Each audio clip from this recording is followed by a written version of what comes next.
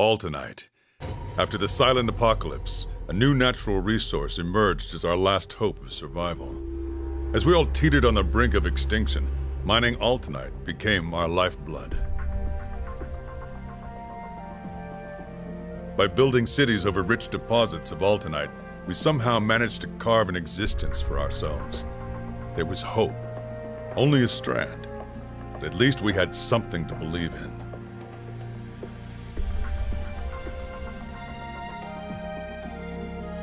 But even hope was soon to be cruelly snatched away from our feeble grasp by those colossal beasts that rose to prominence over the years.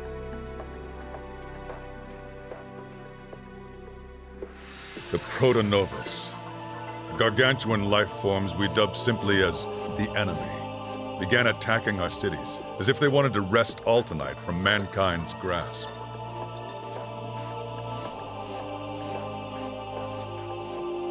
That was 50 years ago. Thanks to the monumental efforts and sacrifices of our forefathers, today we at last have cities with the firepower and defenses to keep our enemy at bay.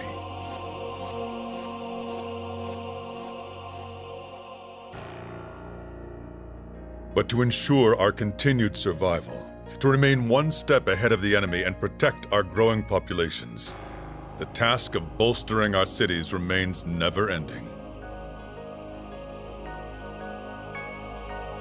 And let us not forget, we must also prepare for the inevitable onset of the second apocalypse, altered states.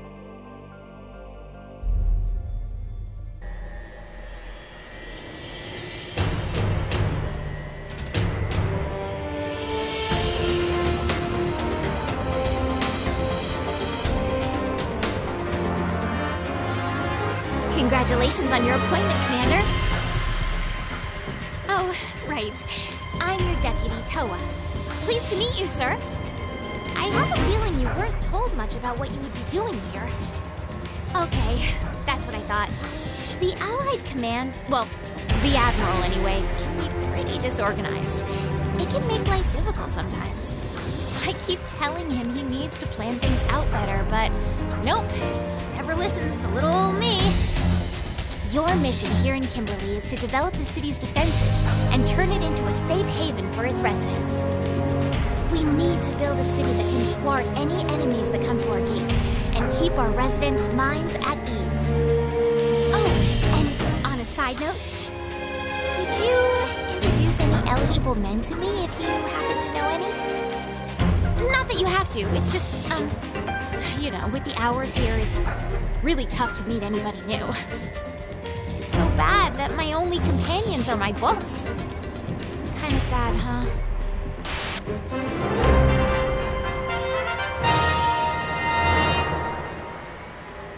Yo!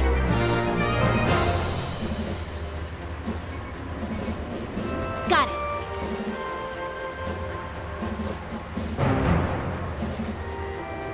Commander! Let me think.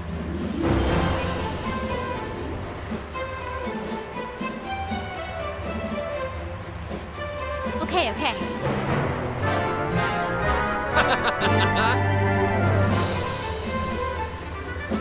Huh.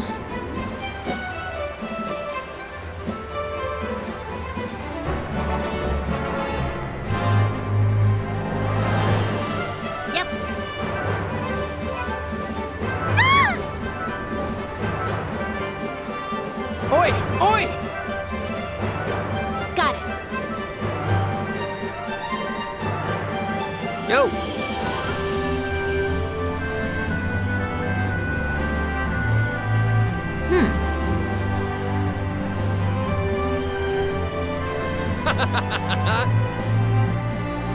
Okay.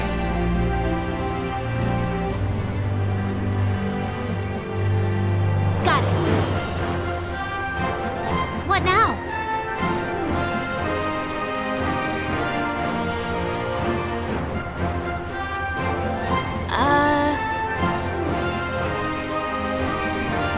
Okay, sure.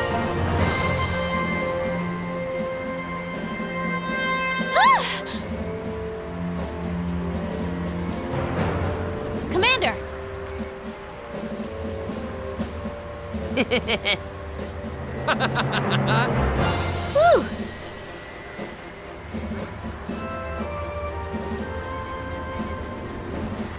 That's right. Let's see now.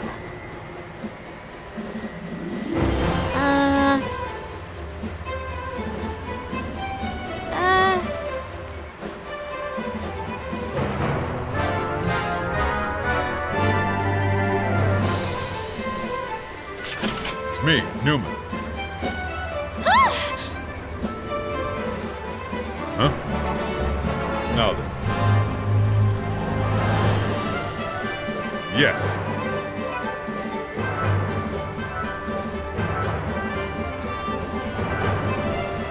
That's right.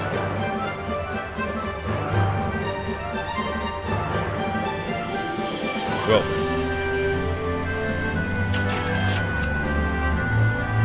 Got it.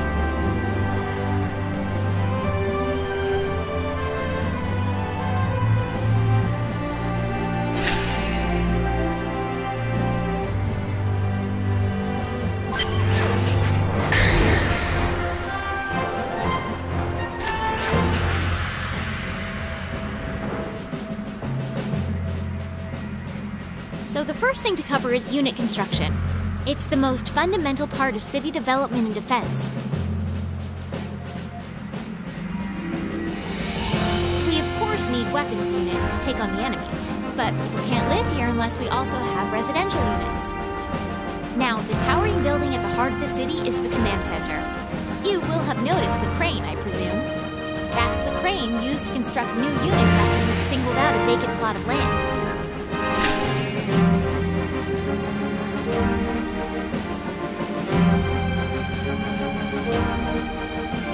Of course, to construct units, you need both capital funds and crystals, but I'll explain those to you later.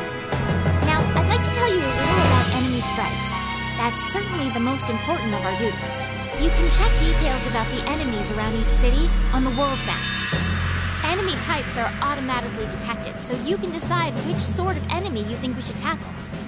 That will lure the enemy in.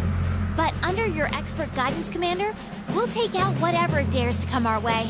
As soon as the enemy comes within range of our weapons units, they'll attack automatically. But, of course, enemies can come from all sides, so we have to rotate the city's zones so the units are pointing in the right direction.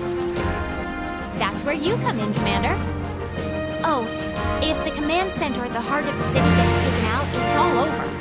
So we do have to be careful. Was that too much information for one session? I'm not sure if I managed to explain everything clearly, but it's completely okay if you decide to just lead with your gut. There's nothing wrong with that. So, how about we conduct a strike on some enemies?